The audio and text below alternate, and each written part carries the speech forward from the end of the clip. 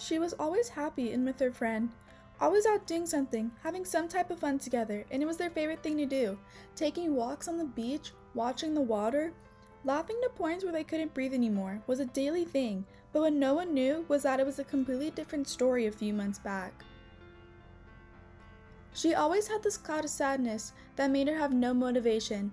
It caused her to be stuck in bed for hours at a time. She just wanted to get rid of the sadness the easy way, but she knew she couldn't, and she finally spoke out about how she felt.